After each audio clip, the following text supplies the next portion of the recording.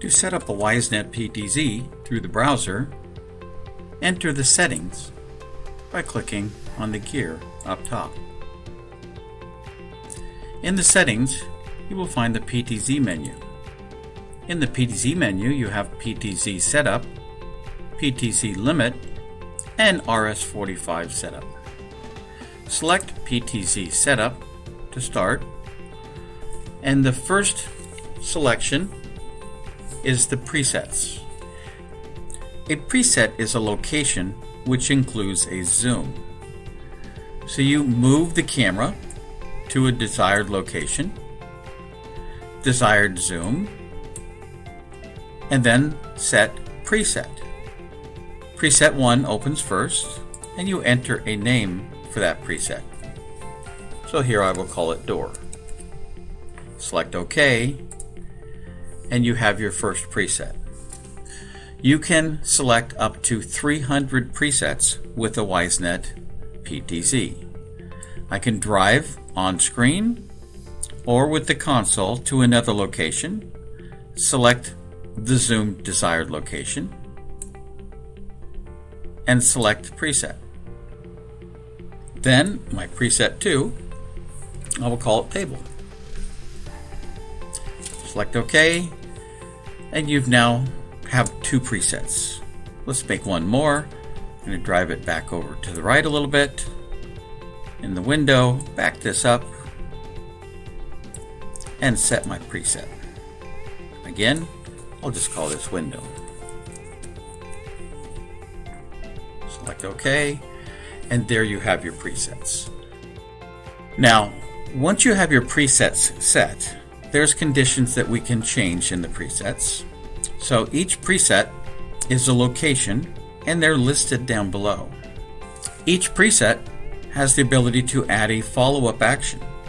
A follow-up action can be an auto run. So auto run is automatically run something. We'll learn that in a second. Auto tracking, which meaning at this location, once you get there, to start a tracking procedure of any motion or movement happening. You also can do an auto tracking and then go home, which means once you finish the time of the auto tracking, go back to a home position. There's also auto tracking, and then when you're finished, you can set it to go to auto run. An auto run is then something you're going to set up later in the auto run to automatically run. And then you can also have it choose an analytic. So if we were to choose auto tracking, you get a tracking time. So you have anywhere from 10 seconds to 10 minutes that you can dedicate to that tracking event. Careful not to overcommit too much time, as the camera will be dedicated to that tracking event instead of maybe watching something else that you wanted to keep track of. If I was to choose, for instance, an analytic can be set up uniquely in the camera for this one preset. So you have choices to go to the menu for both the camera setup, motion detection, and the intelligent video analytics. In this case, I want to show you the intelligent video analytics, and we click the arrow to the right to take us to the menu. So here's my preset 1. I'm going to enable intelligent video analytics, and we can do things like a virtual line. When somebody enters this area through the door, I can pick up that line crossing event through here. Don't forget to apply to save your settings. So there's one example. You can select areas too as well. I'll go back to the PTZ and pick up where we left off.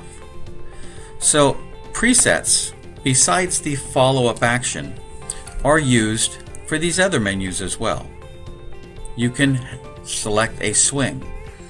A swing is the camera going back and forth between 2 presets, and you can have it pan or tilt or both, pan and tilt. A group is a group of presets. When you select a preset, you choose which preset you want to go to first and the speed in which to travel to the next preset. Also, the dwell time is how long to stop at that preset. So once I go to preset 1, I will stay there for 7 seconds. Next would be preset 2 at the speed of 64, which is 600 degrees per second, so it's really fast. I'm going to stay there for 3 seconds. This is adjustable, as you can see, from 1 second to 128 seconds, so actually up to almost just a little over 2 minutes. My third preset would be the window, and I would stay there for 3 seconds, and then it would automatically start over again after that. So that is a group. A tour is a group of groups, if you will. We actually can have more than one group. You can actually have up to 6 groups, and in my groups I can create a tour so that in the daytime I could run a group which would be a set of what we call daytime presets, and then at night I want those presets as well, and I'm going to include some other presets in another group and call that a tour. So then I will travel to more than the 3 presets in the daytime. I would have maybe 5 or 6 or whatever would be necessary for the location.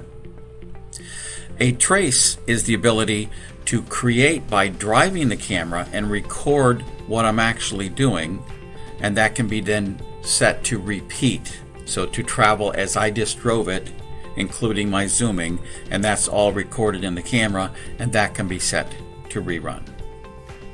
We also have auto run. Auto run is what do you want to do automatically. Now the camera can be set, and the default is set for off. So off would mean it is not going to do any presets. It's not going to do anything unless I set those commands in there. If I tell it, I have options to select, maybe go to a home position. There is a timer after any selection. The timer is how long after anybody may be manually driving the camera and when to return back to home. So in this case, it's set for 20 seconds, but as you can see, it's adjustable from 5 seconds to 5 minutes. So at that point, after driving the camera, it'll return to a home position. Now, a home position is like a preset, but it can be programmed on the fly through our VMS, through our NVR, and through the browser.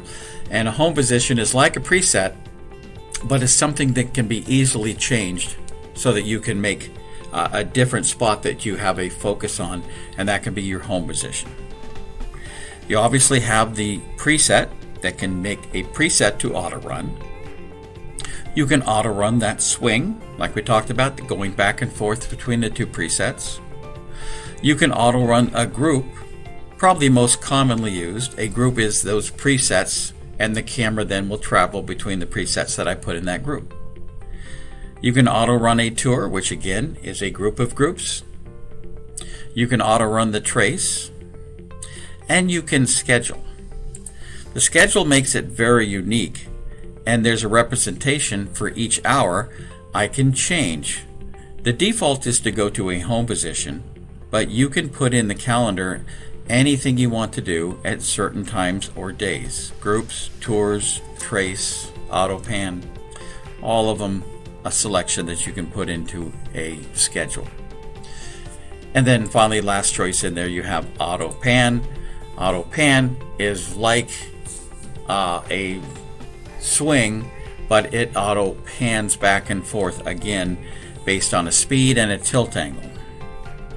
And those are the settings for the PTZ. Now back at the preset, I also want to show that not only can we have a follow-up action to a tracking event, we can set a camera setup unique to each preset. Each preset can also have camera setup, and if I choose camera setup in the go-to menu, it will take me to the preset. And here, my preset 1, I can adjust lighting conditions like my SSDR, white balance, exposure, day-night, so I can fix the camera to be color or stay black and white or be auto. Our special settings where we can adjust some things like digital image stabilization and various things as well. Our focus setup, how you want to focus on this preset, and even the fan if you want to run the fan or set the fan during those preset options do as well. So that is the options for a PTZ preset and all of the uses for it. When using auto tracking for a preset follow-up, select auto tracking and select the amount of time needed for your tracking event. The adjustments are from 10 seconds to 10 minutes. Choose your desired length and make sure you click apply on any changes that you make in the camera settings. For auto tracking, you need to also set up the auto tracking criteria. You'll find that under the analytics menu and auto tracking. In this menu, you'll want to select the camera height. If you want to zoom, if you do want to zoom, select the zoom level, small, medium, or large. Large being more zoomed in. You also can select a display indicator showing the tracking event. You can use and select exclude areas to not track through or begin your tracking in those areas. You also can select auto release, which means at the time of that period that you select, it will continue and release it and go back to any other task or duties you may have scheduled for that pan tilt zoom camera. As with all of our events, you can select an email, record locally to the SD card, or use an output during this tracking event. You also can schedule your tracking. The default is always, so it is always on, but as all of the events are available, you can select tracking days and time when you want to utilize the tracking feature. To use privacy masking on a PTZ, select from the main browser menu, and on the bottom menu choices, select Privacy Area. Once you've selected the privacy area, enable it and OK that. You can now drive the pan tilt zoom to its desired location and select on the screen what you would like to block. So I'm going to start with 4 points and block out this black panel of the window. You then can select a name. You can call it anything that you would like to name it.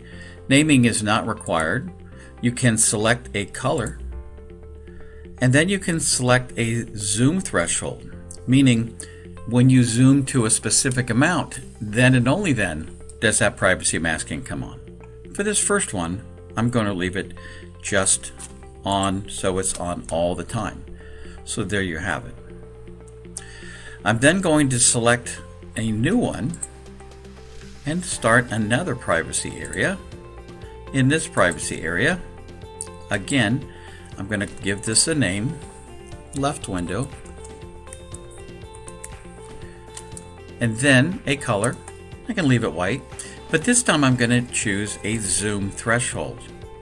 With a zoom threshold, I then can select how much I want to zoom in before the privacy masking turns on.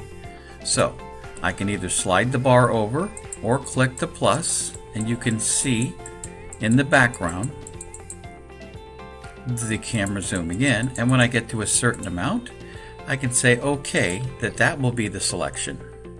Make sure you click OK to save your selections. Now we'll go back and we'll demonstrate. So from the PTZ menu, you can see I have the constant privacy masking over the window here. As I zoom in, the privacy masking I just set does not enable until we reach a specific zoom threshold, and then my other privacy masking zone enables.